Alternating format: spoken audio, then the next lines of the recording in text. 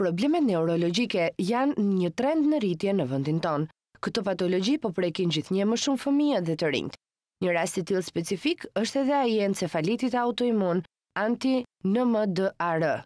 Shenjat klinike të secilit përfshijnë konfuzion, halucinacione, çrregullimet memorjes. Një rast i tillë është paraqitur edhe në spitalin Hygeia, ku me ndihmën e stafit të neurologjisë dhe mjekut Erion Dushi, pacientja sot, pas një trajtimi të gjatë në terapi intensive, është përmirësuar ndjeshëm dhe ka lënë spitalin. Vajza ime është 24 vjeçe.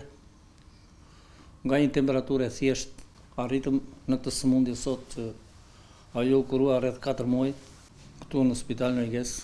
Jemi të kënaqur si familjar që vajza ime shpëtoi jetën me një punë dhe me një sakrificë të tyre. I falenderoj të gjithë komplet spitalin e Hygeis. Encefalitet autoimune në vetvete nuk janë patologji të rralla, veçanërisht të fëmijët, po përsa i përket pacientes në fjalë, ajo diagnostifikuar në një formë të veçantë të rrallë të kësaj patologjie, që është encefaliti autoimun, anti-NMDAR. Patologji kjo që trajtohet për herë të parë në Shqipëri.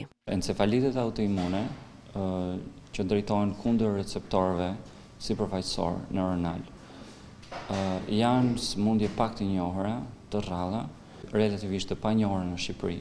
Prekin në fëmijët dhe adultët të rinj, veçanërisht femrat.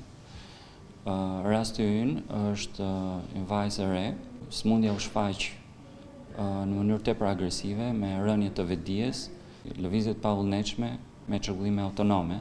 Fatmirësisht përmes një bashkëpunimi me një qendër kërkimore arritëm që të diagnostikonim në kohë dhe të fillonim terapitë specifike për këtë sëmundje. Pas një trajtimi afatgjatë në kushtet e reanimacionit, aktualisht jemi në fazën e riaftësimit.